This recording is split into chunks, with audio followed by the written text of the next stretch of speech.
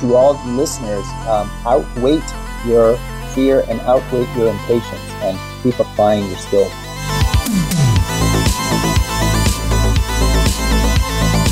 I interned at Late Night with Conan O'Brien, and you were the only writer who I bugged that was nice.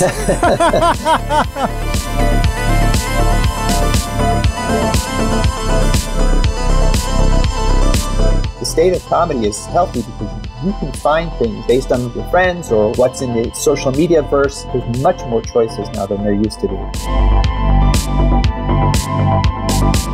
The thing I would tell myself is there's always somebody dying in your field, Jose. Just stick around. and when they die, you'll be there.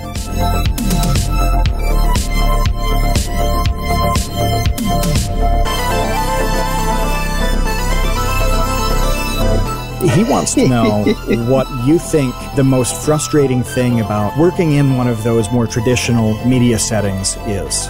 Your ideas are expensive. That's the biggest problem. Hey, welcome to the Create Unknown, the home of Make Something Mean Something. It is TCU night, Wednesday night, 6 p.m. Eastern. We are live on Discord with our dumpster crew, our baby gang, our infantry, our $2 tots, and the rest. With me, as always, is Matthew Tabor. And before we get started tonight, we have to mention a little bit of a farewell to the dislike button on YouTube. Yeah, it's not a total RIP, but I'd say it's been nerfed, isn't it? That's the right way to put it. It's just when something has grown too strong, an update comes along and softens it. And the dislike button terrified too many people. Do you think, Kevin, that they claim that there's all sorts of research and modeling that led to this decision? How much do you believe that? Oh, very little on that end. Very little on the old research and modeling thing. I mean, I'm sure they've done some, but gosh, what really went into it other than somebody probably complained who they wanted to make happy, or several people complained who they want to make happy, and they're making them happy. And that's probably the extent of it. That's usually what it is with YouTube changes. It's usually like a PR thing. Like, this is making us look bad.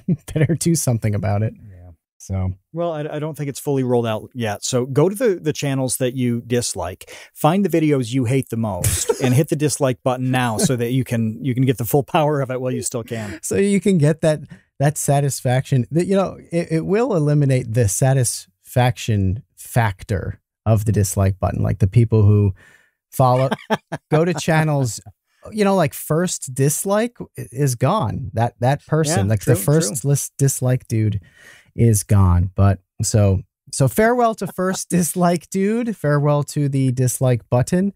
But I without further ado would love to get into tonight's guest. I'm very excited to have him. We're going to go from the dislike button, which is a grim subject, to a guest who is absolutely seething with joy, enough to fill 2 comic books with that name, and his latest, Somewhere in LA, went to the publishers in July.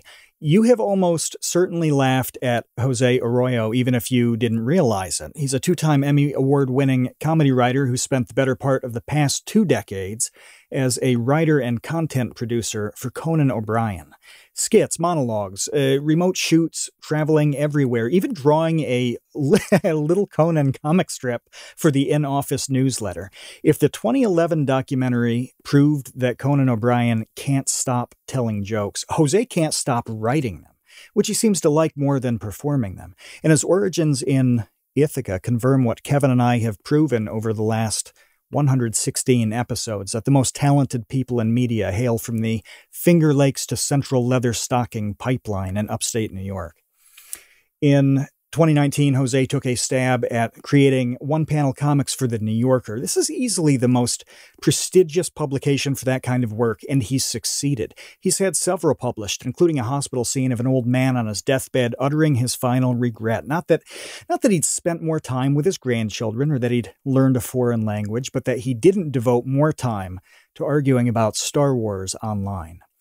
Jose has built a singularly unique career over a period of decades, and he's recently gone independent, having published a new comic book called Somewhere in LA, which is available for $5 on Amazon, and he's working on some scripts. But the question, Jose, at this point, you're free from the daily Conan grind. Are you living a life of Riley right now, or are you pouring that energy into new projects?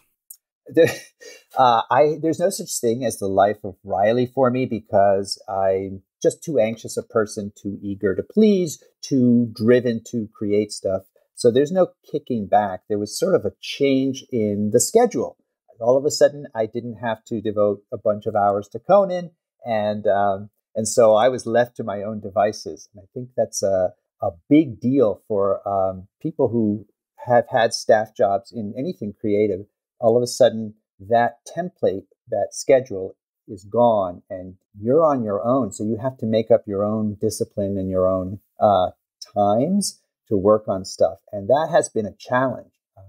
Conan's show ended on June. Yeah, sorry, go ahead. Oh, no, I was going to ask what you think the breakdown is, the percentage of people who sink in that situation versus swim.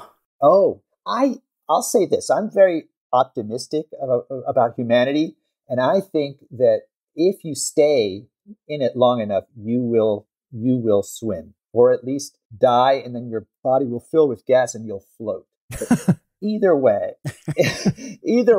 what I'm advocating here is endurance and hanging in there, because it took me 10 years to get good enough to write TV-worthy monologue jokes and sketches, and it might take me a while, as I'm pivoting now towards scripted, to build up those muscles. And I just have to outweight my impatience and outweight my fears and anxieties. And that's what I'm doing now. So to all the listeners, outweight your fear and outweight your impatience, and keep applying your skills. I want you to talk more about that, because I was listening to an interview with you, just kind of discussing your background, your journey, how you got into working professionally as a joke writer.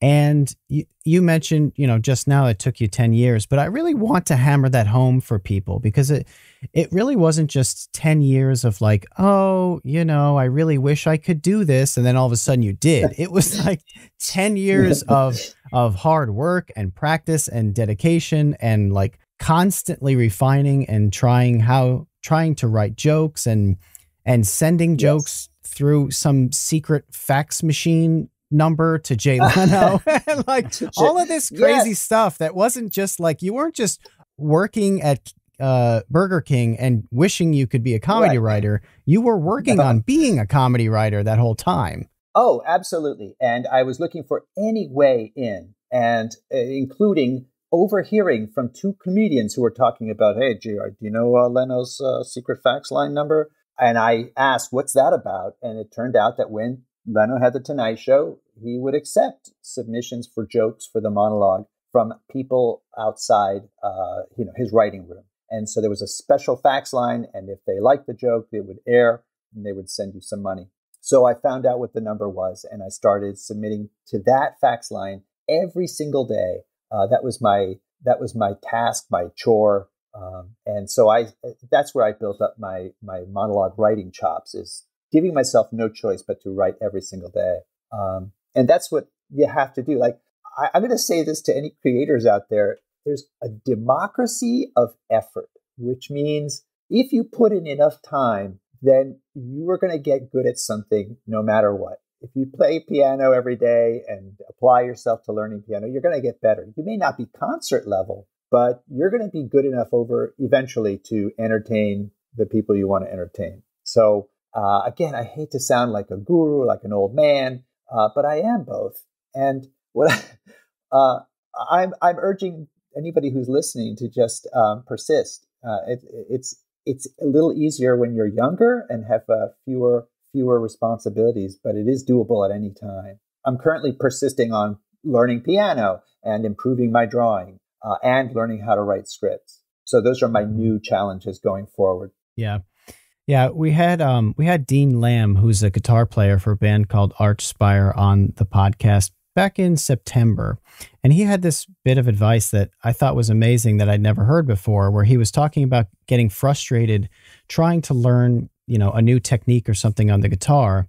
And his advice was, okay, you're going to get to that level of frustration where you can't break through, like you can't play this thing that you want to play. And you want to put down the guitar, but you cannot do that. So his advice was, instead of putting down the guitar, play something that you can play so you kind of gain confidence again. So you're not putting the guitar away mad. You're, putting it away like an hour later or whatever, having played something fun. And you're no longer like mad about this thing you're trying to get better at. That's great. Then you're conditioning yourself to remember that you love this thing, that you're not as good as you want to be, but you have some stuff under your belt, and you can. That sounds like a great way to soothe your frustrated ego, that you're not quite where you want to be. That's great advice. Mm-hmm. So, what scripts are you working? Are you working on TV show, movie? I mean, script is a very nebulous term. Scripted is very nebulous. The only definition I have for it is not late night. So on Saturday night, well, it's a little blunt, but on Saturday Night Live, on Stephen Colbert, on any show that you watch, it's very quick hits, no longer than 6 minutes, even for a sketch on Colbert or a segment on Trevor Noah or something. And scripted means a 30-minute commitment. Story like the popular one now, Ted Lasso, but Big Mouth, the animated story on Netflix. Yeah. It's a different muscle. It's fast twitch muscle versus slow twitch muscle, I guess, if you want to compare it to muscles. But so what I'm trying to figure out is how to maintain interest through a storyline from page 1 to page 33 or whatever it is. And specifically for TV, I like television. I love watching it. I love laughing at it. It's love movies too, but I think where I would want to make a difference is in television. And I have an idea for an animated show. I have an idea for a traditional 3-camera, Big Bang Theory style sitcom. And then I have an idea for a dramatic, sort of more of a dramedy. Right now, if I want to confess to your listeners, I am a little bit paralyzed by those 3 choices. Which one do I take all the way to the finish line? Because right now I've been kind of doing that spinning the plate thing where you keep running from one wobbly plate and spinning it and figuring it out. I don't think based on my experience, I don't think that's the best use of my time. I think taking one all the way to the fade out might be better for me. Got to choose a plate. So gotta choose a plate. 1,000%. I gotta choose a plate. we had Mark Douglas on the podcast last week, who had a very, very successful comedy YouTube channel originally called Barely Political, and then it was more a song parody channel called The Key of Awesome. And we talked to him about kind of like the journey of a creative person and the beginning and the end of a thing, and then what you do after the end of the thing. And kind of what I admire about what you're doing right now is that you did the late night comedy thing obsessively for decades at the highest level imaginable. And now you're kind of starting over again. I mean, not completely. It's not like you're trying to become a basket weaver or something, but in some ways, like you said, it's a new muscle. It's a new art form, sort of, or at least a pretty strong pivot. To me, when we talk to creatives, that seems like such an important thing that I wish more people would recognize in themselves, at least, is being excited about new journeys like that, new challenges. Yes. So I'm afraid I didn't hear the Mark Douglas interview, but what was his pivot? He's working on it. He's working on an album, but he's not doing the YouTube thing anymore. He's trying to focus more on music and putting an album together. But he's kind of midstream with all of it, and also kind of working on what Matt mentioned at the beginning, which is kind of like this, how do you self-discipline yourself when you're no longer locked into a steady, because he had the same thing. He was like, I'm going to make 2 videos every single week, and I'm going to put the horse blinders on, and I'm not going to think about anything else. And then you take the horse blinders off and you see the whole wide world, and you're like, where do I fit into this thing? So that's exactly what happened. Conan's taped his last show in late June, and suddenly, like, July was this wide, nearly snowblind expanse of potential and nothing. And I immediately, I told my friends, I hit the ground running in place. I hit the ground running in place.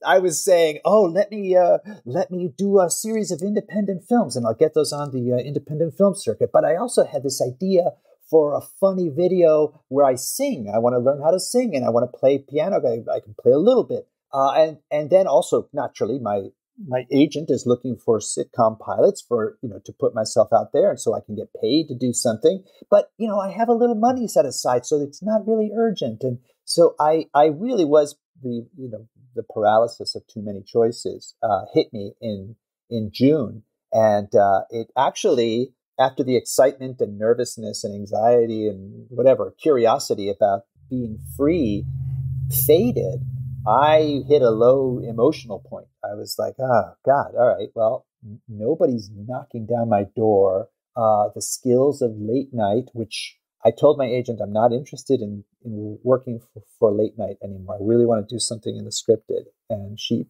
very, very diplomatically pointed out that there are 2 different styles of writing, and that I have zero kind of expertise in the scripted side. But I know that I'm a good learner, and I'm an eventual learner, and I'm a fairly stubborn person. So those things are what's keeping my motivation to write alive. It has very little to do with talent. I think it has to do with stubbornness and not giving up on yourself. Mm-hmm.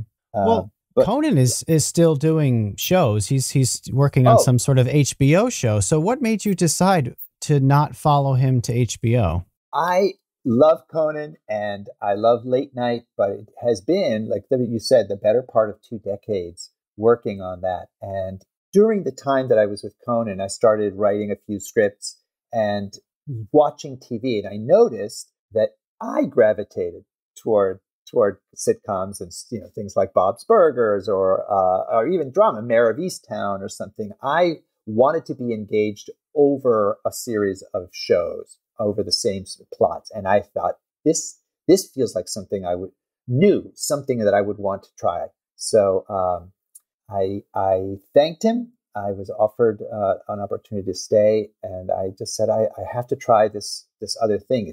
It's calling me from inside my head, so I can't ignore it. I think I put it off for all sorts of reasons. The money was great over at Conan. I was doing well. I was being praised and received a lot of compliments for the things that we were doing as a team. But in my heart, I was thinking, you've done this. You've climbed this mountain, and now you're just circling it. You got to go find another mountain. So I'm looking for another mountain now. You catch me. You find me between mountains at this moment. Sans Mountain. Yeah. Sans Mountain. I should put that right at the top of the resume. Sans Mountain. That'll draw in everyone. But the things like drawing and cartooning and everything are just, I think, the same sort of branches of the same desire to amuse or entertain people that I've had since I was a kid. It's a positive way of getting attention. It's something that I know I can do. I've practiced and I've gotten good at. But the transition is challenging. I think if late night is whatever, a clarinetist at an orchestra, I think I mentioned this to other people, then you're a clarinetist in an orchestra on late night. And then all of a sudden you're like, okay, I've done the orchestra thing. Now I want to be in a really modern jazz combo. And you go there and you know how to play classical or clarinet. and they're going to say, well, yeah, that you need a whole different set of chops to play avant-garde jazz on your clarinet. Mm-hmm. So that's what I'm now learning. That's my new challenge. Mm. I hope it doesn't take 10 years. I doubt it'll take 10 years. The clarinet player has, decades of clarinet knowledge that they just have to adjust to the new format. And that's what I'm hoping I can do in drifting into scripted. Mm-hmm.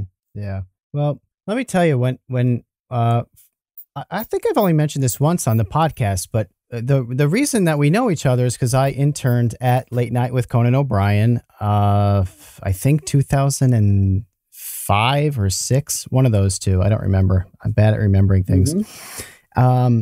And you were the only writer who I bugged that was nice. Actually talked to me and wasn't just kind of like, please go away, child. So thank you for that.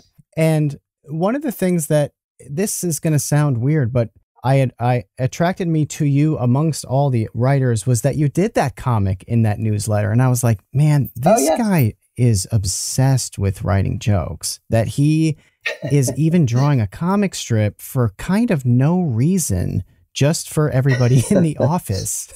Like, that was so awesome to me. So that was the Late Night Gazette, and it had a little comic strip page at the back of each issue. I think it came out once a month, but I did a strip called Lil Conan, which was basically, a liberal borrowing of the Charles Schultz Peanuts character or something. It's just Conan as a 7 or 8-year-old precocious kid who wears a little black necktie and a short sleeve white shirt, and he goes to school with normal kids, but he's just a little, I don't know, maybe like a young Sheldon kind of kid. And I did that for a year or over 2 years. And I think what drew me to you, Kevin, was that you too were doing comics at the time. I don't know if you remember, but you showed me a few strips, and I think one of them was 2 fetuses talking to each other in the womb. Does that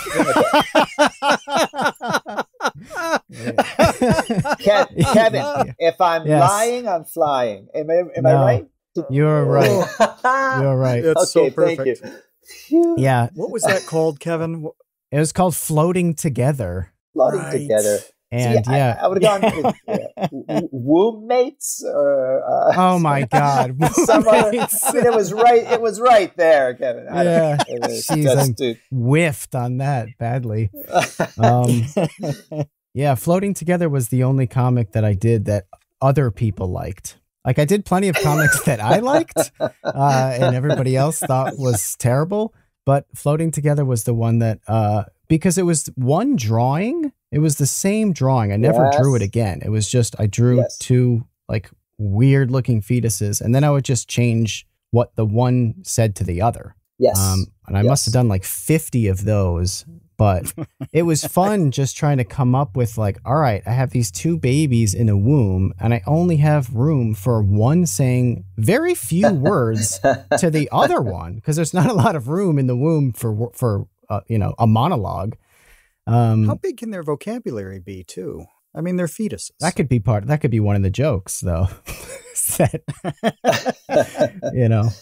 the director, David Lynch, had a comic strip that he did pretty much the same thing. It was 3 panels, and he never changed the illustration. He just changed the captions or the word bubbles on them. It was called Angriest Dog in the World, and it's a dog like growling at the end of its chain, just bug-eyed and crazily angry. And then to cap the bubbles that were coming in, I think from the house or whatever in the drawing, were what changed. So you have basically, you're in good company with that. Keep the drawing straight and then change the captions. David Lynch is your creative godfather there.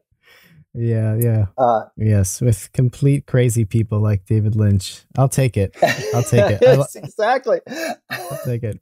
Yeah. I think at the time, David Lynch would have said, he's too much for me. Because Kevin, you also had, you created a T-shirt that I still have, which is of this, I don't know if you talked to anybody about it, a potato wearing a sash of a mayor. And he's got this he's got this explosion, one of those old cartoon exploders, and then it's tied to a birthday cake or something. He's about to blow up a birthday. So it's Mayor Potato about to blow up a birthday cake.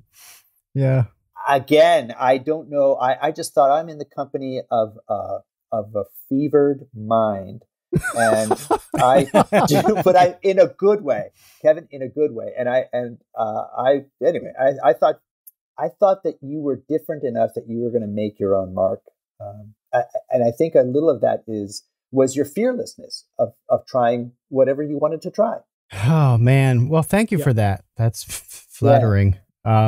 No, it's accurate though. I want to add in that those things like potato trash comics, which some of the patrons have gotten new ones, of potatoes saying weird things. I've got that T-shirt that Jose talks about. The problem is I bought it when I weighed 155 pounds, and now I'm like 180. So I can't wear it until I slim down again. But no, like Kevin, just back in that era, which I started to talk to you around then, quite a bit.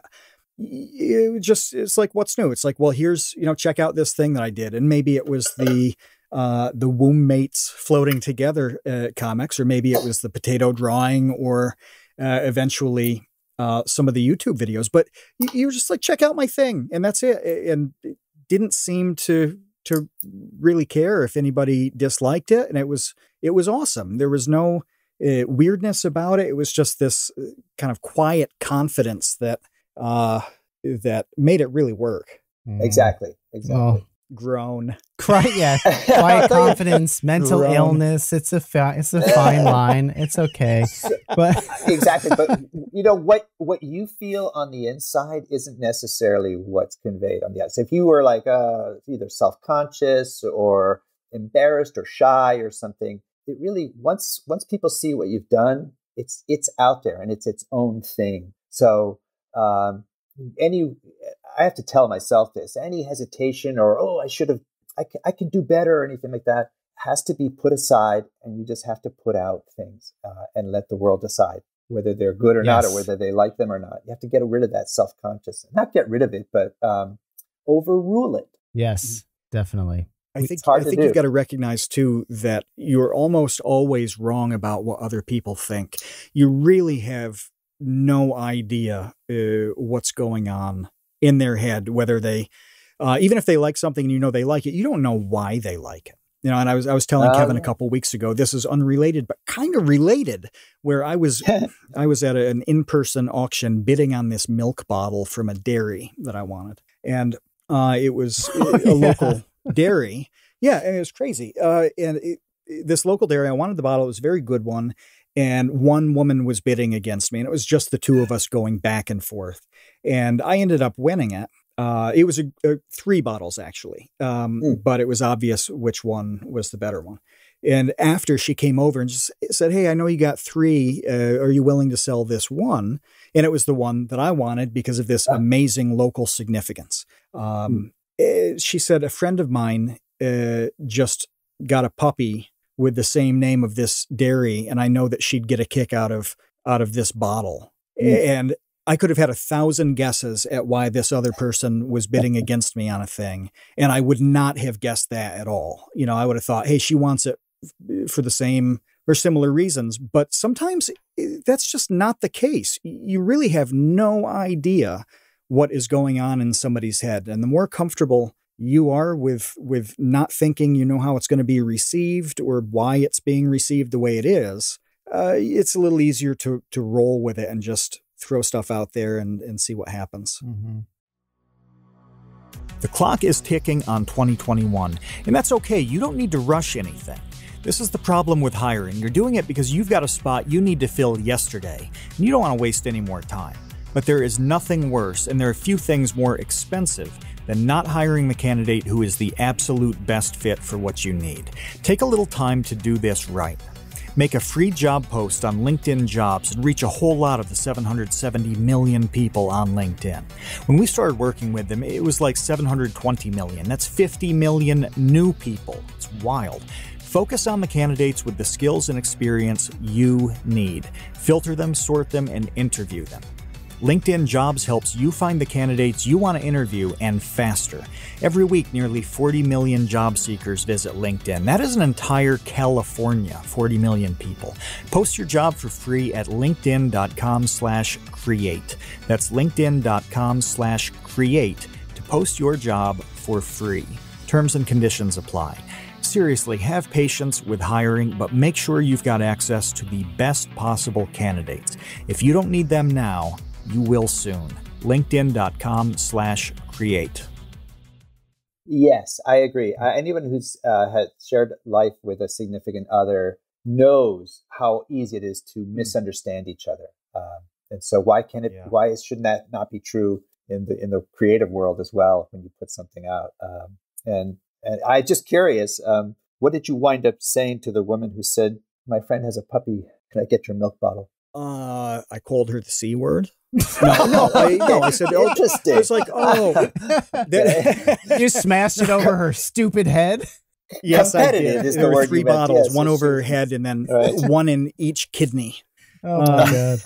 No, I was just like, oh, that's really crazy. I never would have guessed that. Unfortunately, that's the one that I really wanted. And then I made some joke. The other one was for Cobleskill Dairy. And I was like, oh, it's too bad your friend didn't name her puppy Cobleskill, because it'd be happy for you to have this one. And she giggled and we walked away, All right. Wonderful. That ended the way it had to end. That's great. That's great. Actually, I love any joke that can involve the word Cobleskill. No question. No question. That's a rarity. It's already a funny word. Jose, I want to get more into some of your comedy and the skits that you did. A couple of ones that you performed in do really well on the old YouTubes. The guy who has never seen any Star Wars ever is so funny. And shout out to eggplant farmers want you to stop sexualizing their crop. Okay. Did you write as well as perform both of those? The two sort of performances that have done well on YouTube.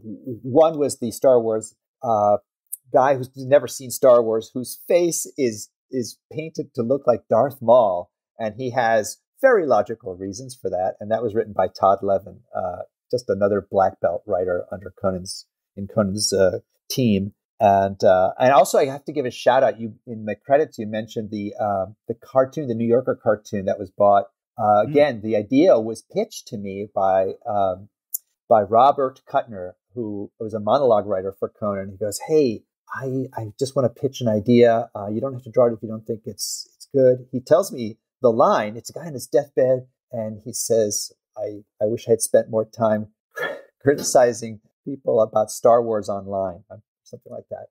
And it's his whole family gathered. And not only did they buy that one and none of the others, but it got a shout out from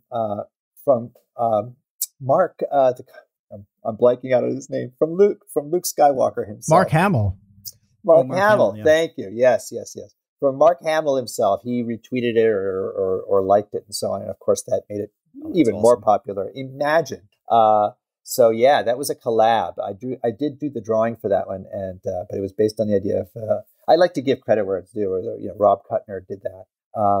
And as far as the eggplant farmer who wants you to stop sexualizing eggplants, it was based on that eggplant emoji that everybody uses for penile references. And I just thought, what if there was a company or an organization that really just wanted you to focus on the nutritional benefits of the eggplant and not its similarity to a penis. And that was fun. That was like one of the last things we did before COVID kind of shut us down and made us all basically do comedy from home. Mm-hmm. So yeah, but those were fun to do, and I can look back on just decades of either monologue jokes or sketches that I helped to do or created on my own. I can't say enough about how much I loved every aspect of those things. And now, of course, now that I can't do it or am unable to, I realize what I had. So I just remember one where off the story that LA zoo officials realized that one of their hippos was pregnant, and they didn't know it. And Conan said, well, they would have known it if they had taken this, our new sponsor, and it was for a pregnancy test only for hippos. So we had to create a little stick that you had to have a hippo urinate on to let you know if she was pregnant or not. And the sketch bit, it's on YouTube. Again, it devolves into the whole joke is that the stream of a hippo's urine is so strong it keeps breaking the stick or sending it down a river of urine. It just keeps screwing up because you're dealing with a huge animal here.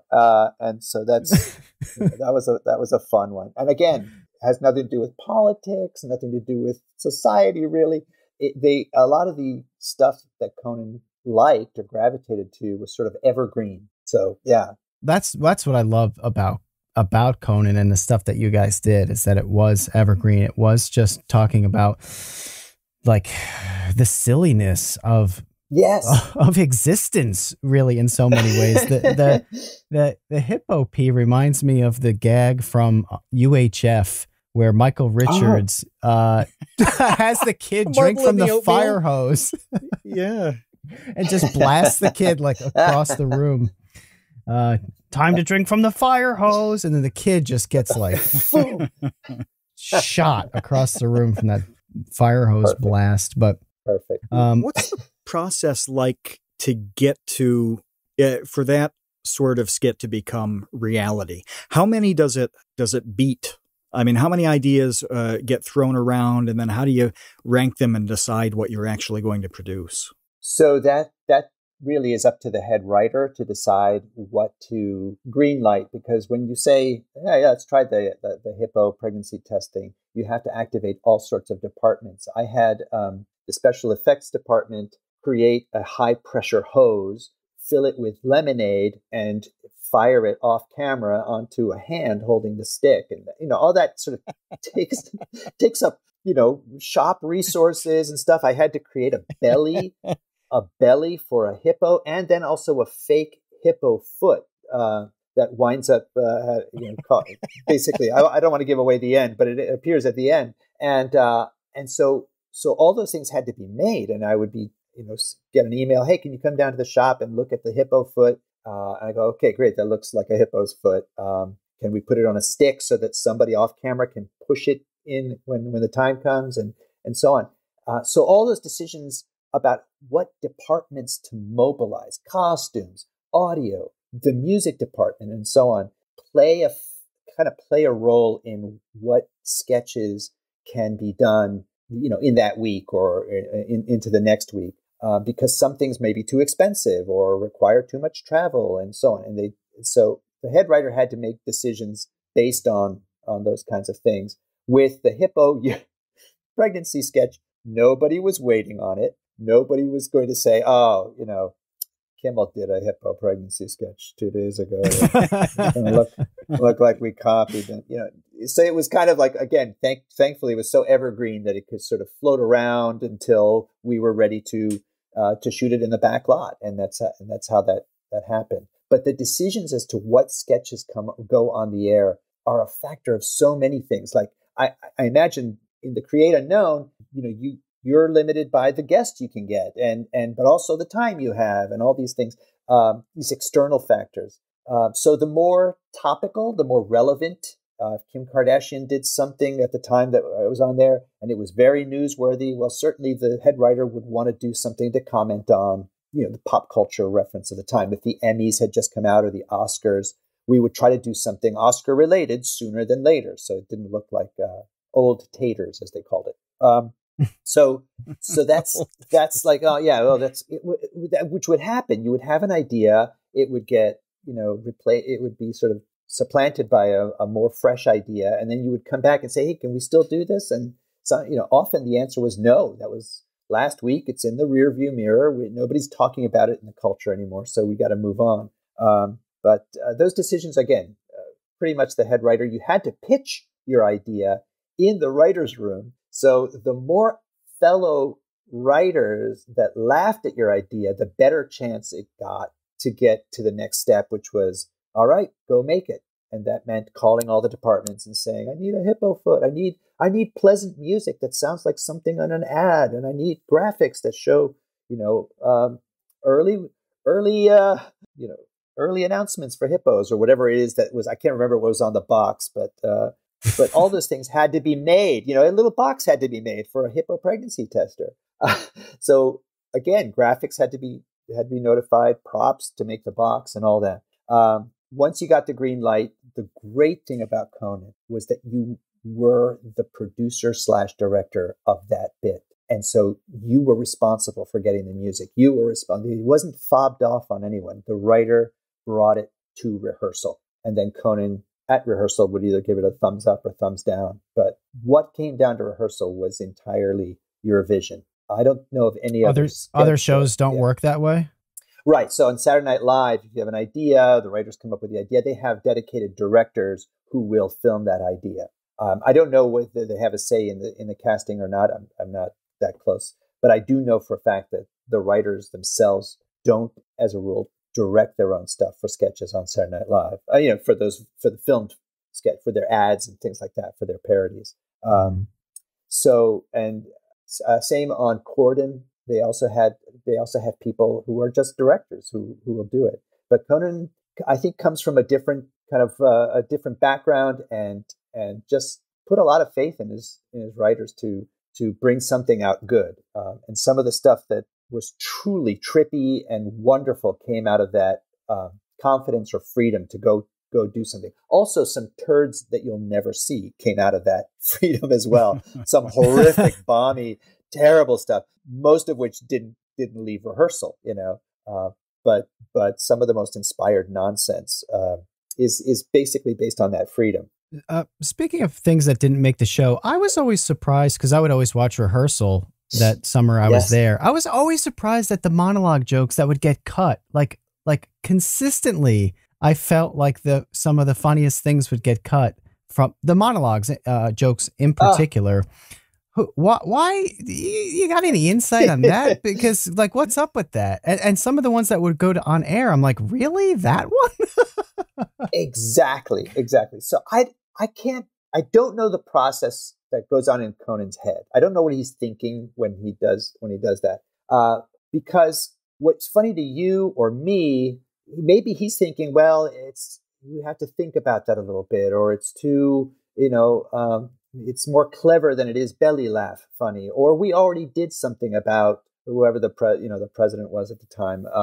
We already did a thing on Obama or George W. Bush, so we can't use 3 of those jokes. We'll just use the ones that are more down the middle or something. Again, I'm totally speculating on what his thinking was, but a variety of factors went into picking the monologue jokes, and one of the ones that I thought was a fairly consistent was, is it fairly straightforward? Every now and then you'd get a really clever, brilliant turn of phrase or something like that.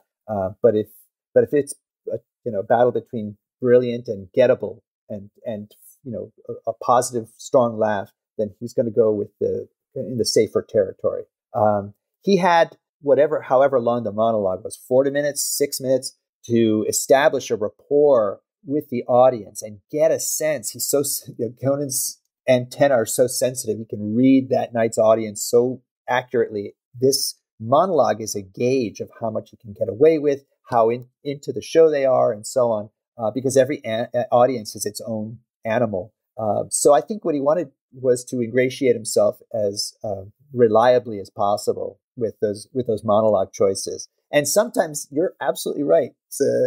Some of the most clever, twisted, awkward, scatological, whatever, stuff had to be put aside for the more sort of straightforward monologue jokes. It was a source of frustration for all the monologue writers who were like, "Oh, you picked that one." that was kind of a common phrase among us. Hey, you picked that one, okay. And all you could do is come back the next day with your new batch of mono jokes and try again. And of course, the ones that you wrote were all brilliant and were supposed to be on the show. But the ones of yours that got cut, you're just baffled with his thinking. Yeah. That's so interesting. I could see that Yeah, as kind of like a gauge, a litmus test for the audience. So you yes, kind of want like different flavors of jokes. That makes sense to me. I could accept that yes, as an answer. But yeah, for all these years, that was like one of the like handful of things that always kind of stuck to me. I was like, I would laugh out right. loud in that terrible interns room watching the rehearsals at some jokes, and then I'd watch the show and I'm like, oh my God, he cut that. That was the funniest You one. cut that? Yes, yes. We were again. It happened quite often, and again, it's just whatever he decided would make the best balance of monologue jokes for the night.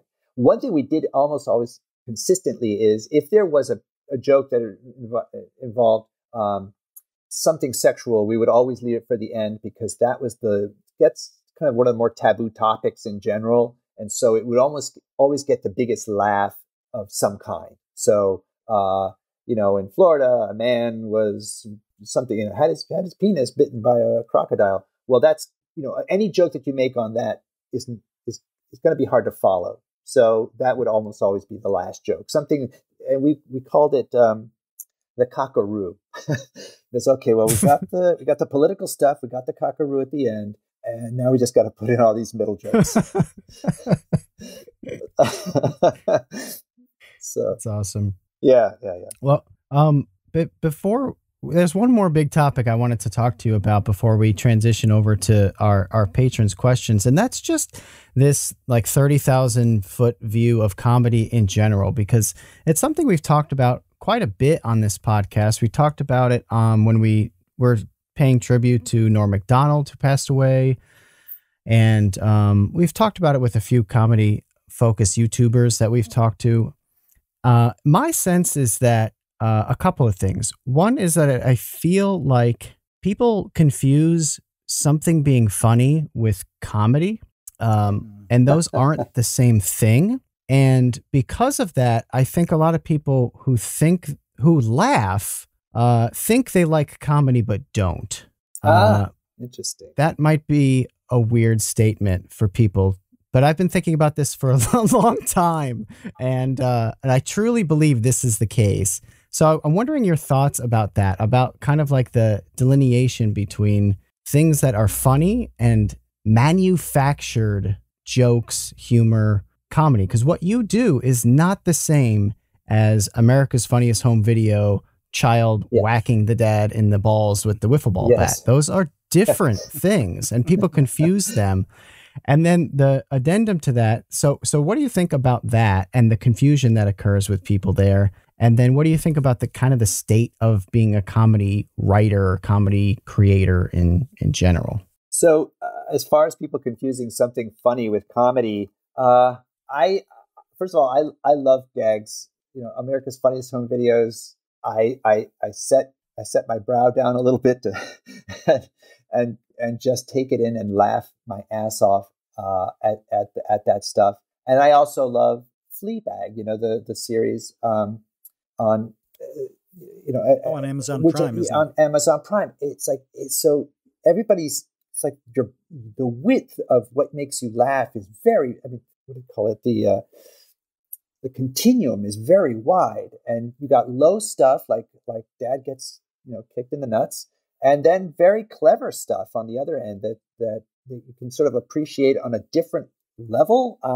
I don't know if a drinking metaphor, like sometimes you want to appreciate a nice wine, and sometimes you just want to get take 3 shots and feel the buzz right away, and so on. It's different. It's different things depending on what you're in the mood for.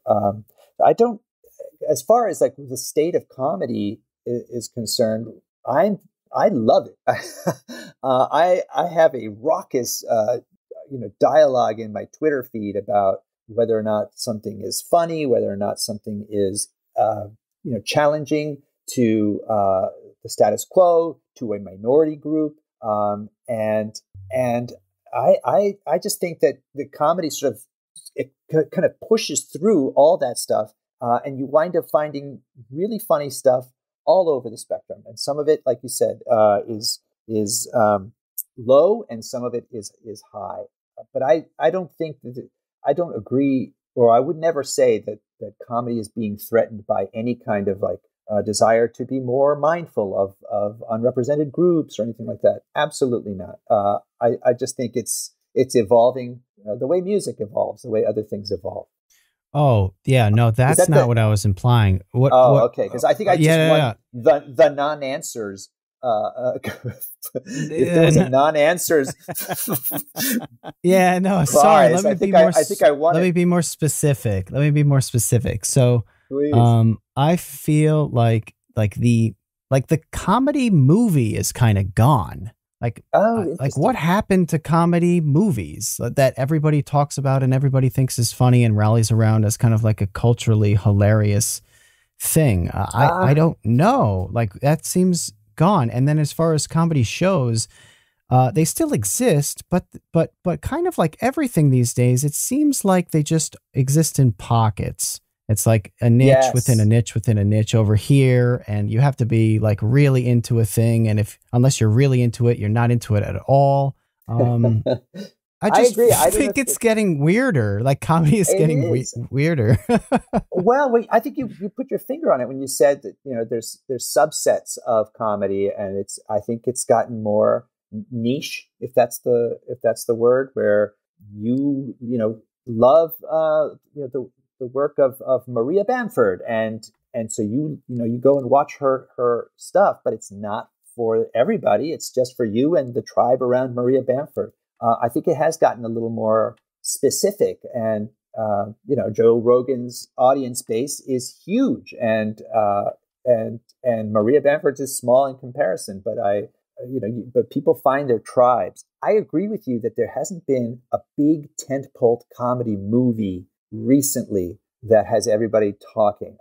I would say would you say Borat was the last one, or man, that was a long time ago though. Yeah, holy exactly, cow. Exactly. Okay, well, what's a more current one? Has this comedy stuff migrated to streaming? And now we all know Ted Lasso, but we didn't see it in the theater. Yeah, and that's tough because the number of people who can access Ted Lasso on Apple Plus or whatever is just a subset of the population. It's not a tiny subset, but it's not 80% of people. And that's 80%. Hard because 30 years ago, 80% of people could turn on their TV and watch Seinfeld, and 40 years ago they could watch Taxi or Cheers or something. Like everybody had the Jeffersons was that's right. Before that, and then just everything was easy for everybody to experience at the same time. And now it's like, well, have you watched Ted Lasso? No, I don't have Apple Plus TV. I have 17 other streaming services instead. Right. Bringo or whatever the latest thing is. Cobleskill. Oh man, guys, if you haven't subscribed to Cobleskill, get on it. They have some of the best content. Nobody's moving the envelope like Cobleskill. Oh my gosh, that's great. It's niche stuff. I wanted to ask you. Oh, sorry. Go on. Oh, I was just going to say that I recently discovered What We Do in the Shadows. It's about vampires, and it's hilarious. I can't even tell you what streamer it's on, but they kill me. And Kristen Schaal had an appearance in this most recent season. I'm a huge fan of hers, and so I'm going to say the state of comedy is healthy because you can find things based on your friends or what's in the in your social media verse that you're going to go, oh, okay, let me check this out, let me check that out. There's much more choices now than there used to be. But you're right that the audience has shrunk, and I get the feeling we were watching it happen in real time on Conan, because when I started there in the early 2000s, very little competition except from other major broadcast networks. And then we come to the end where we're on TBS, and the ratings numbers have shrunk, but they shrunk for everybody because there was just more things to look at. Mm-hmm. Yeah, it's like they just flattened and spread. They flattened and spread. I think that's going to happen when people, that happens almost with every new addition of technology. When people could have their VCR cameras, video cameras, suddenly they could make their own episodes of things. And so the more technology spreads, the more you can do on your cell phone and everything, the more content there's going to be. There is a quality cutoff that you have to reach in order to make it liked by lots of people, and that takes time to acquire. So the good news is you have a camera, you have unbelievable editing technology, you can make whatever you want. The bad news is it takes time to acquire the skills to know pacing and timing and humor and all those things. But time is all it takes. So I encourage people to keep trying.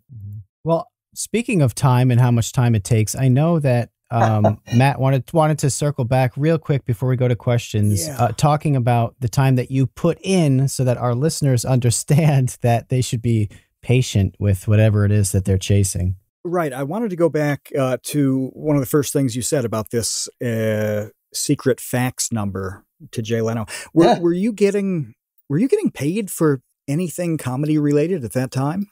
No. At the time, I was working for a guy writing trivia questions for one of the early online trivia games on something called Prodigy, which was even before AOL. It was way a long time ago. Yeah. And so at the time, I just said, I was a comedy writer. I was a comedian.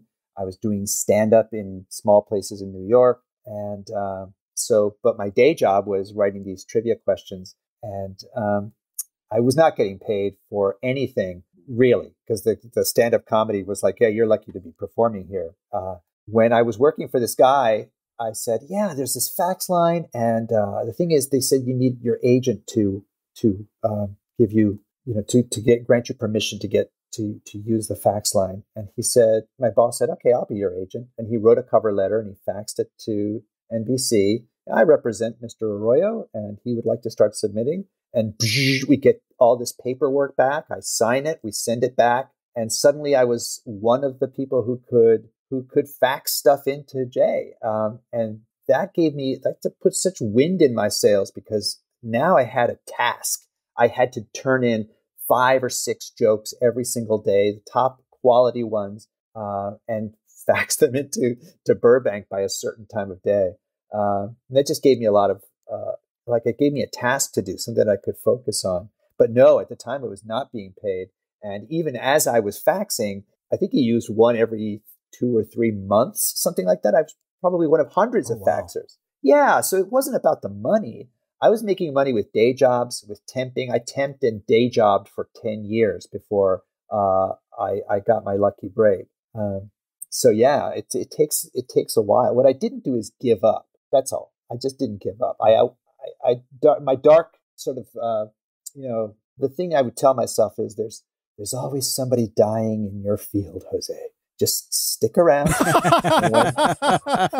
and when they die, you'll be there. Yeah. I just got to literally outlive the competition. I got to outlive them. I wanted to ask about this because you've had this progression where you were grinding, you had the temp jobs, the day jobs, trying to get this other thing going. It's really similar to what Kevin talked about, has talked about in many episodes about his path. He fried a lot of chicken wings on the way to an opportunity. But I'm constantly seeing on places like Twitter, freelancers especially, not accepting that this is a viable path. They're saying straight away, you need to charge what you're worth and you can't give away anything for free. And it doesn't seem to, it doesn't seem to work the way they want it to work. It's a lot closer to the story that you're telling. So how do you get somebody who's 19, 20 years old, they want to go into TV, they want a YouTube channel, anything. How do you convince them that, yeah, you're going to have to do a lot of stuff for free for a very long time and then make the most of an opportunity when you get it? I wouldn't even try to convince them. I would just say, go, do what you think you have to do to get somebody to hire you and see how that works out for you. And take back that feedback and keep trying. I did this. I looked for ways to get on staff to get the attention of people in LA. At the time, I was not living in LA, so that may have delayed my career by a couple of years by not being in the town where I could take a meeting. Mm-hmm. But I can't argue that it took me 10 years from when I graduated college, 22, to my first paying television gig at 32. It took 10 years. For some, it might not take that long. It might take 3 years or 4 years. But there is something if you practice piano, if you practice taekwondo, you're just better after 10 years of practice than you are after 4 years. You just are. It's the same with anything creative. Yeah. There's a little bit of a mystical, magical aura around creative things like drawing or singing or something. But there's a ton of very prosaic, beige-colored practice behind anything. So that's just it. And I don't have to tell you that. You'll see. I'll just say you'll see. No, they will figure it out, won't they? It's true. And it'll work out for them, and then the way they wanted to do it worked. So it's win-win. There's outliers too. There's people who are like, Conan once talked about a comedy duo. I won't mention their names, but one is famous and the other's not so famous. And Conan goes, yeah, fame has a way of being like that arcade claw. And he goes, you, yes, you, no. And there's an element of randomness to it. There's an element of what the culture is looking for at that moment. And sometimes, like I said, the lottery balls line up and you win. But for the most part, you just have to keep at it until this quality that you have, you're capable of, is met with your ability to generate that quality. But it takes time. I'd love to play piano the way I want to. I just can't. But someday I will. So I just got to keep practicing. It is. Well, it should be almost reassuring to know that if you keep practicing something, you will get better. There is no magic to it. If you're enjoying it, you're living your best life. Yeah, but we're in an instant gratification society, Jose. I know. Don't you understand that? And the rent is due. I get it. Welcome to the world. Welcome to life. Yeah. That's exactly what it's like. I want it. I want enlightenment now. I want happiness now. I want satisfaction now. Yeah, okay. But you just do your work and something will come out of it. It takes as long as it takes. It took, like I said, 10 years. You might be 5 years, might be 2 years. You might be very lucky. You might have parents who have connections that can get you something so much sooner than somebody who's been working in the central New York leather stocking region, as you said earlier. It might take, they're plugged in. They get it done faster. But if you're good at something, you're good at it. And that just takes time. Mm-hmm. Well, I think that is great advice and a great point for us to just hit some of our patrons' questions. I'm sure they're very specific Conan-y questions. So Matt, if you want to throw those around. We have a couple of those. Sure. First one is from Jeff, one of our babies. Of all the pieces that you wrote for Conan's various shows, which was your favorite? Well, one of my favorites, I have to say one of, because, it's like, well, which kid do you like more? I have to say, I love you all the same. But there's one that I like because it was so technically challenging that we did it on the Comic-Con shows. And it was Conan announcing that Aquaman is going to spawn live on stage behind him. And so it was basically Conan narrating how Aquaman was going to come in with Aquawoman, and they were going to recreate basically the way salmon spawn. So we had to hire a rig out of Las Vegas to suspend two actors who would float out over behind Conan at the Spreckles Theater against a backdrop of water that we had, that we were generating. And then they would float out. Of course, that would get a big laugh because they were suspended behind Conan above cables and so on.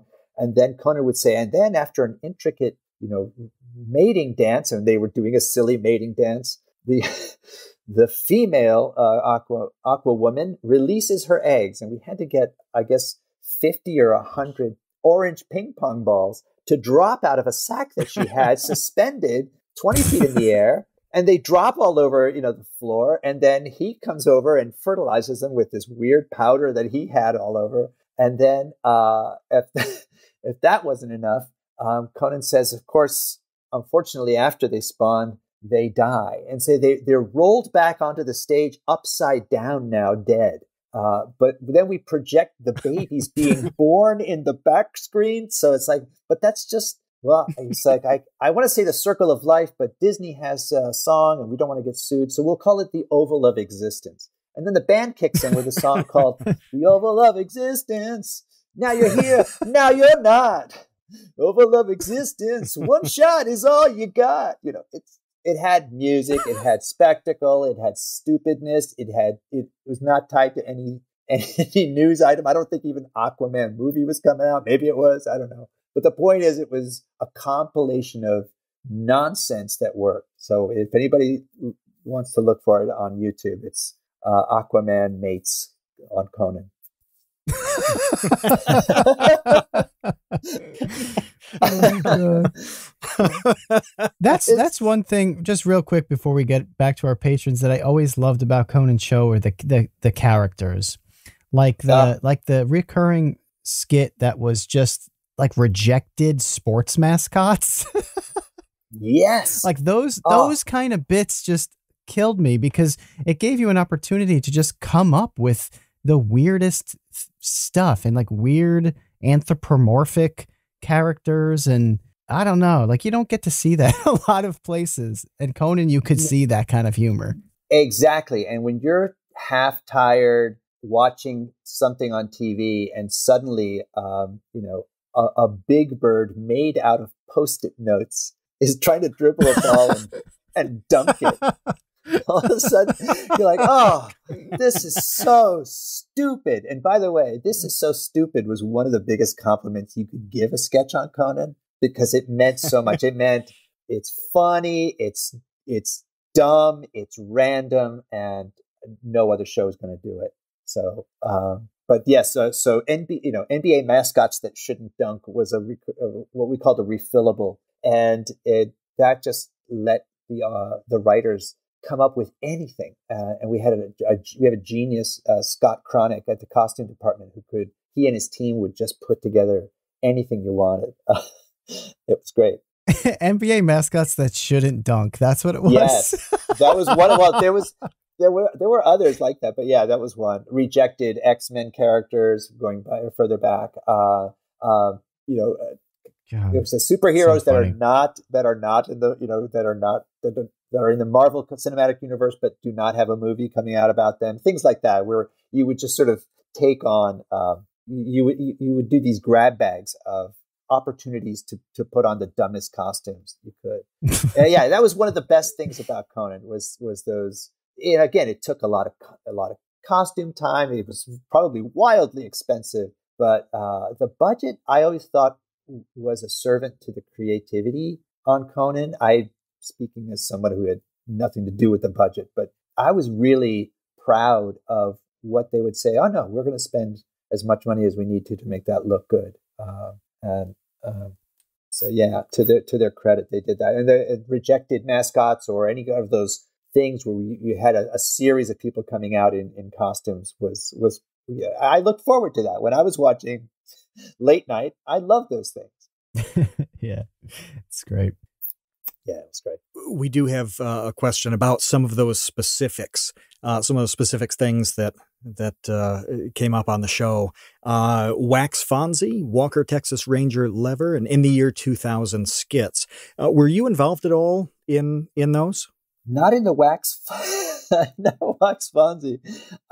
Walker, Texas Ranger Lever was the brainchild of Andrew Weinberg and Michael Coman, I believe, were the two writers who did that. And basically, we showed a clip of some over-the-top episode of Walker, Texas Ranger, and Conan just said, all right, give me more of those. Those are hilarious.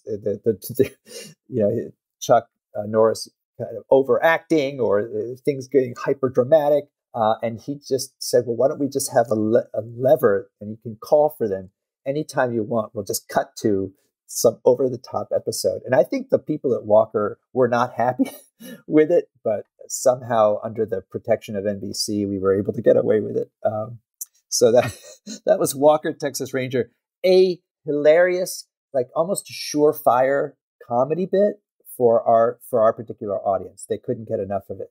So much so that when Conan lost the Tonight Show and did a kind of a live show across the country, that was one of the pieces that was in the live show, was the Walker, Texas Ranger lever. And they would either fly in a celebrity or bring in a celebrity from San Francisco or something to pull the Walker lever and start the clip. So huge hit. A great, memorable thing. If you, again, look it up on YouTube. So that was Wax Fonzie. I'm not familiar with. That was probably before my time. Walker, Texas Ranger. And what was the third one? In the year 2000? In the year 2000, also preceded me.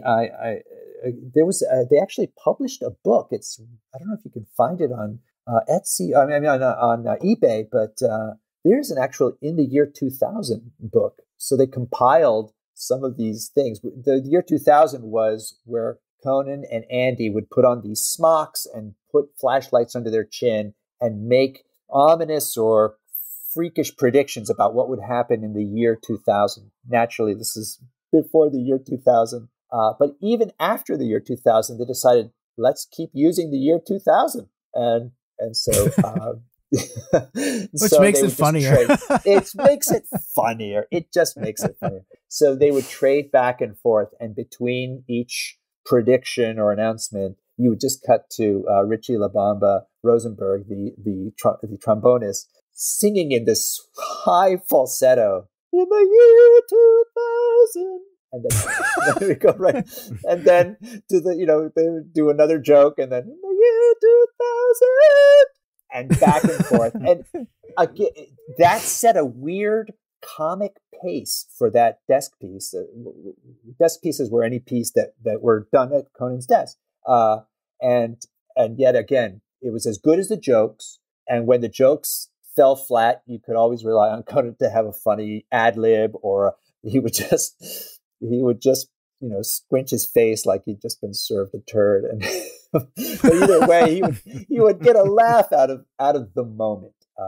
And yeah, that was a big hit. Year 2000s. We wrote those. I don't know if there was like an actual schedule or anything, but it sounds like we would do it once every 4 weeks when I was on there at its prime, in its heyday.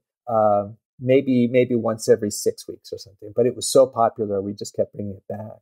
I'm glad people still remember it. That's great. Well, we need to switch to the harsh realities of this industry. God. Dan the Latch has a question that's it's more important than it seems. He says, I'm a film student who would like to be a screenwriter. How do I get my parents to love me again? Oh my God. So Dan the Latch, the secret is they love you anyway. They just don't want to tell you, but they do love you. I endured this for 10 years because I told my parents I wanted to be I wanted to be a stand-up comedian. And then I switched to, I just want to be a comedy writer. But when I told them that I was looking to pursue comedy, and my mother, bless her heart, said, no, you can't do that. Everybody in the Hollywood knows each other, and they're friends with each other or their family. You'll never break in. That was her thing. And then my father was like, well, why don't you get a PhD or a master's and then pursue comedy on the side? But then you'll always can fall back on teaching. My brother, who was a car salesman, said, listen, get your dealer's license and then sell a bunch of cars and then make some money and then go do the comedy. So everybody was giving me their advice on how to do it based on who they were or what they thought was a good idea. I just said, no, what I'm going to do is keep a day job minimal, that won't tax me or exhaust me, so that I can work on what I really love in my free time. That's going to be the way I'm going to do it.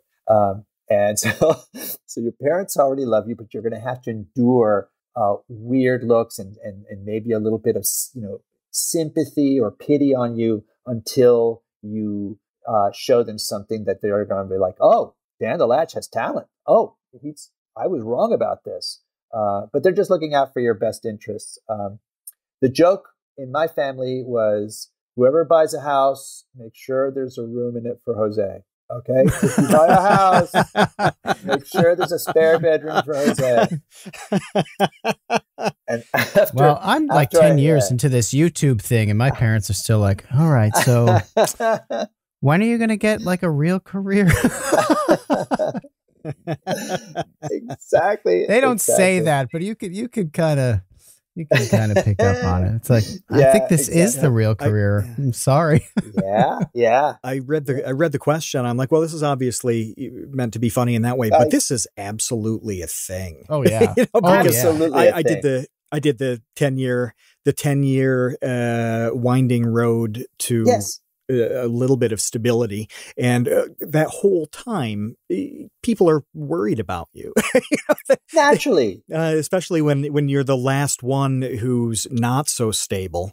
It's completely real, and it's not just family. It's like, friends offering those suggestions that do make a lot of sense. They're valid options. Go make some money and do this on the side. Go commit to a day job and put your after hours into it. It's there's real. Many ways up. There's many ways up that mountain. Ever present. Yes, I agree. The way I did it is the way I did it, and if you can find a way to make it happen while you have a fulfilling day job and a side career, great.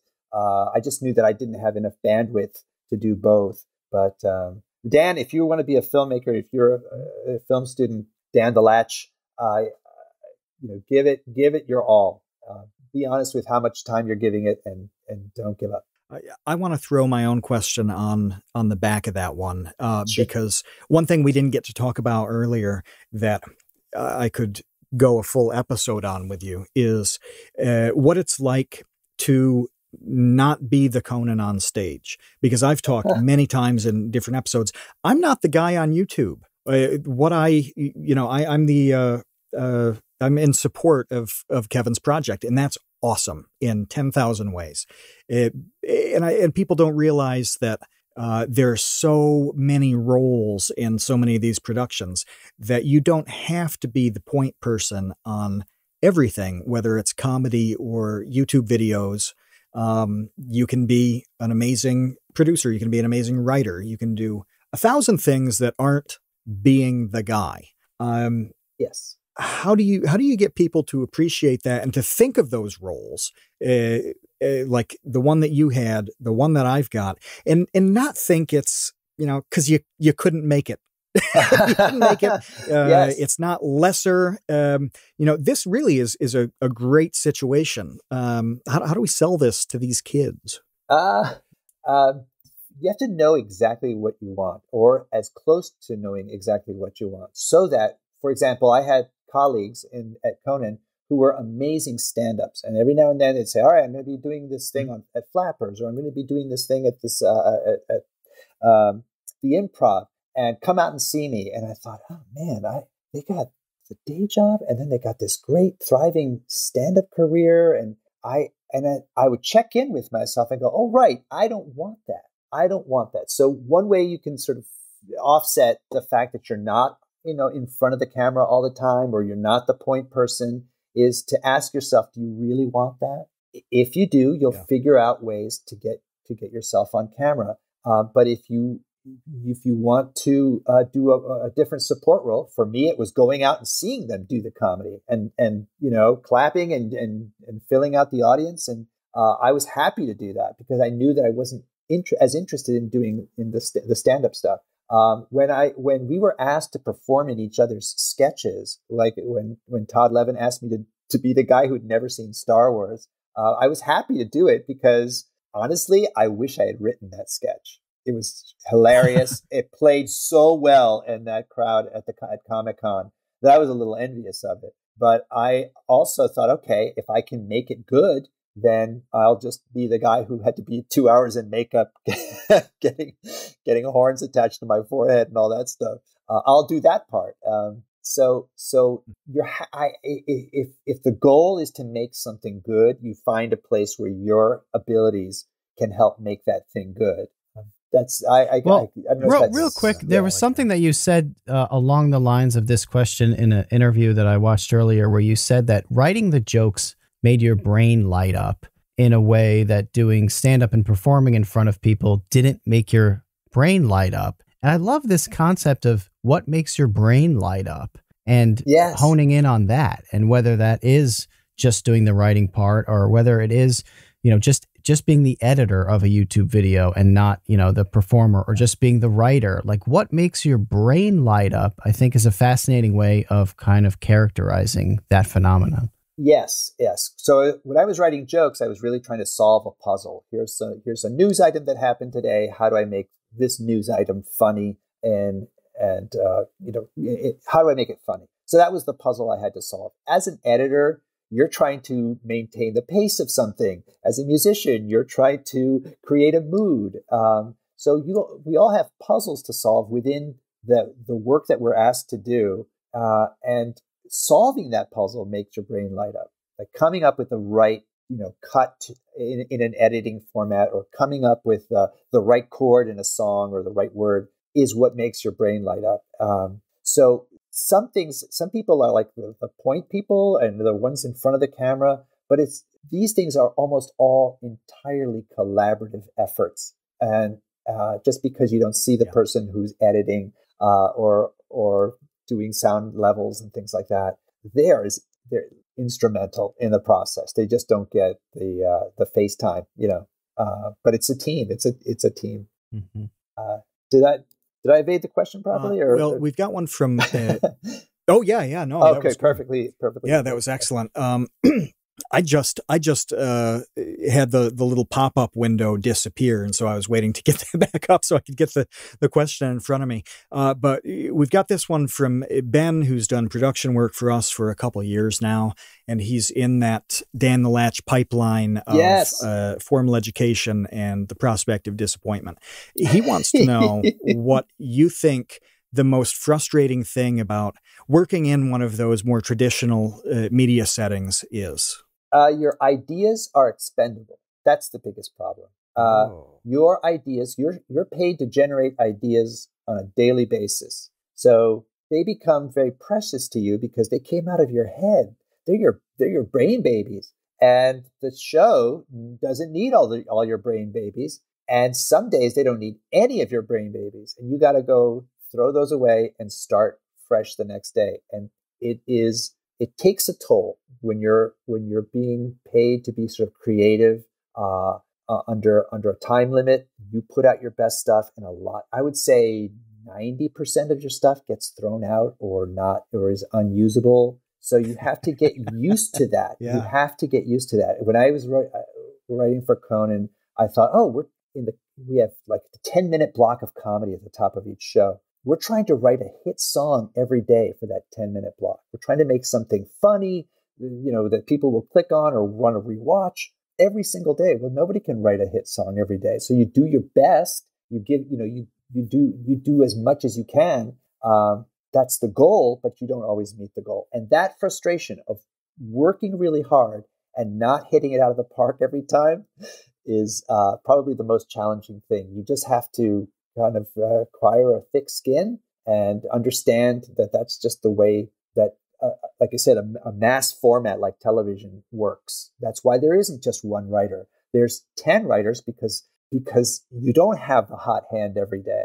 Someone else has the hot hand one day. Someone else has the other day. And all you have to do is be in the mix, be as good as the other people, and you'll have your sketches in the show as well. You just have to stay sharp and accept a lot of rejection. There's a quote about Moshe Dayan, who was an Israeli general back in the day. Yeah. But he was a bit He's a bit different than most of the others, and the quote about him is roughly that he woke up with 100 ideas every morning, and 95 were dangerous, 3 were terrible, and the remaining 2 were brilliant. And that's boy, is that a good way to think about creative minds, and accepting the fact that you write 100 jokes, you fax 100 jokes to Jay Leno, maybe you hear one of them on the TV and you get a few bucks for it. And you get a few bucks for it. But that's reality. Exactly. But nobody can take away that all that time you spent in the gym of your brain coming up with those 100 jokes. So you're 100 jokes stronger in terms of coming up with stuff because of all that time you spent in your brain gym. Sorry about the metaphor. But it's true. That's great. It's true. Yeah, 95%. That's a good one. And the people in the episode chat too, they're just going bananas over how important this whole concept is, that you learn to deal with the fact that your ideas, your creations are to some degree expendable. Oh, for sure. That's big. Yes. In like I said, in mainstream things, if you're a singer-songwriter, if you're someone who says, no, I'm going to, just do exactly what I want, frankly, I would say expect a lower income than someone who is trying to reach a mass audience, because a mass audience writer has to make more compromises, or has to understand that that their particular unique vision may have a smaller audience base than something generated by a group. So it's your choice. You can be a singer-songwriter. You just have to accept that for a long time you may be making less money, or you can try to work on on a big show with a big audience and make a few more creative compromises. Yeah, I did a couple seminars a couple years ago with people just beginning on YouTube, and the way I tried to put it was, think about a couple different people trying to start from scratch on a musical career. One band plays cover songs at the local bar, and some people start to show up routinely, and they play bigger bars and whatever. And then at a certain point, they start to work in their original material. Are they going to do better than the guy who is just going to an open mic with his original songs and hoping that people absolutely love them, hoping the right person hears them? My money is on the cover band approach, but you've got to be comfortable with knowing that you're performing songs that aren't yours. I would say that both ways could definitely lead to the career you want, but the cover band is going to have more listeners. It's just going to have more people hearing that original song when they finally let it in, than the person who's still doing their stuff at an open mics.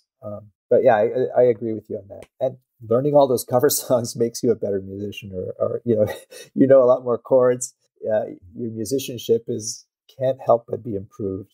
That's by the way, a classic way of learning anything is to copy. Painters copy famous oil paintings. Musicians learn other people's music first before making their own. And that's actually how I taught myself. One of the ways I taught myself comedy writing was to listen to, at the time it was Johnny Carson or David Letterman, and I would literally type their monologue out and look at it and go, okay, that's the setup and that's the punchline. What connects the setup to the punchline? Oh, it's this reference to somebody was smuggling cocaine in their bra. Well, that was a real drug bust or something like that. Some joke like that from the 80s or something. And I go, oh, okay, the joke. Well, but the joke exactly. So the joke hinge is the word bust, and I go, okay, so this refers to both drugs and the brassiere. So that's the thing. And I would literally become very nerdy about trying to figure out what makes a joke ignite. I use the corniest possible example, but that's how I kind of try to retrofit it. I've seen musicians who go and take a piece of music and take all the chords and then play them backwards on a song to see how if that'll inspire them to come up with a new song. So there's nothing wrong with not copying so much as taking what other people have done and seeing how they did it. Mm-hmm. Part of that process is dealing with other people's ideas, giving your ideas to other people. And this leads into Trevor's question. We got one or two more questions for you, and then you're free. But this is, it's about how hard it is to make comedians themselves laugh. And in the situation you were talking about, yes, the writer's room, all that, how do you determine what's funny to them versus something that, for whatever reason, you find funny? And I want to tack a piece on how do the writers as a group decide that something that's really funny to them is also going to be funny to 8 million people across the country? I'm not sure how you decide what's going to be funny. In the writer's room, there's swings and misses, and then there's ground balls where like, okay, I guess that could work. And then there's just solid pitches that some writer brings in that you're going, okay, that's about this news item, that's about the cruise ships, something that happened on a cruise ship that happened just yesterday. We can have a character who is the captain of the cruise ship, talking to Conan on stage or whatever. That seems like it's tailor-made for tomorrow's show. So there was a lot of stuff sort of sifts itself out by not being good enough. And then if there are two competing captain interviews with Conan, it comes down to which one the writers in general, we kind of have a feel for the show, is going to do best for our audience. So a lot of that decision making happens based on your experience with the show, based on your experience with what's worked in the past, and that's sort of what guides us to figuring out what Conan's audience out in the TV world, watching world, will like. But as far as like trying to determine what's funny, it's such a vague thing. You kind of know it when you hear it. You know it when you're laughing. You're like, sometimes you're like, I don't know why that's funny, but that's hilarious. And we're going to try it. And so those, we had like 2 or 3 writer meetings a day. And then the rest of the time we were in our offices looking for news premises, looking for for things in the culture that we could make fun of. And then when we were called in, the head writer would read the pitches. They were always anonymous, which is great. That way, if there was any issues between the writers or anything, nobody knew whose ideas they were. And they would be read, and we would kind of get a sense of what would work on our show based on what's worked before. There were times, by the way, when the comedy was very, very down the road, and we would kind of have like a raise our hand and go, that's my that'll work paddle. It's like you're raising a paddle that just says that'll work. It's not quite hilarious, but it'll work. You just, because your show, you're doing your best. This is going to feed the crowd tomorrow. They just weren't always home runs. Well, our our last one is coming from Gusau. What's the thing that made you laugh the hardest in the last week? Okay, go back a week before then, because it's. You can go 2 weeks. That's fine. It was Judd. It was Jason Bateman in a clip from a movie called something like Spiced or something like that, but it was by the guy who did the producer of Silicon Valley and Beavis and Butthead. I can't remember the name of that. Mike Judge. Mike Judge. Thank you. Mike Judge did a movie in which Jason Bateman is forced by an aggressive pot smoker to take a big hit off of a bong pipe. Now, I was with 3 other Conan writers. I had decided to do a writer's retreat up in the mountains nearby. And I said, guys, we're going to get a lot of writing done. We're going to be away from our distractions. We're going to go up to this writer's retreat. And I rented this little cabin, and we're going to pitch each other our ideas because we're all in the same kind of boat. We're kind of floundering. We're looking for what's next. And this is going to be great. Well, not a lot of writing got done on the writer's retreat. And I knew this would be an issue when someone brought like a big bag of Kit Kats as well as chocolate edibles and just spread them out on this beautiful wooden table in this cabin. So, okay. So my plan, I even made I even made gift bags for these guys, which I filled with like notebooks and pens and little packets of coffee. I go, hey, writer's inspiration, guys, writer's inspiration. And they're like, these are great. And then we proceeded the next 3 days, we proceeded to watch funny clips on YouTube, eat a ton of pasta, drink, and the people who partook. And I go, and I had to like come to terms with the fact that, this retreat isn't going the way I wanted to. I better just, relax into it and let it be what it is. One night, one guy puts on this clip of Jason Bateman being intimidated into sucking a 5-foot-long glass bong. And for whatever reason, that clip just hit me. And I had just had a very big pasta dinner that night. One of the writers had made his grandmother's bolognese recipe. So my stomach is at its bursting point. I'm full of pasta. And then this thing comes on and it's making me laugh. But every time I laugh, I'm being punched in the stomach by my own stomach because it's so full that when I contract, it hurts. And I'm in this horrible mix of like agony. I go, oh, fuck, I'm being punched by my own stomach. And that's even funnier than the Jason Bateman clip is how much it hurts right now. And I was laughing and dying at the same time. So that's the hardest I've laughed in 2 weeks. That's a good answer, man. Wow. That's it. That might, I awesome. think, my Judge movie. Yeah. That was it. Yeah. Oh my gosh. Well, we're gonna let you go on that one, Jose. Thank you so much for joining us. This was definitely absolutely a huge pleasure of mine to have you on the podcast, man. I've been a fan of yours and of your audacity, your bravery in choosing your own course and in succeeding, honestly. So, Kevin, I really appreciate it. I feel like something's come full circle, you being on your show. So I appreciate it very much. And Matt, thank you for your questions and your contribution too. Yeah, well, like I said earlier, the live chat, most everybody in there is working on their thing, whether it's formal study, whether it's sneaking in videos here and there. Some of them play instruments, write songs. Yes. Everybody's working on something.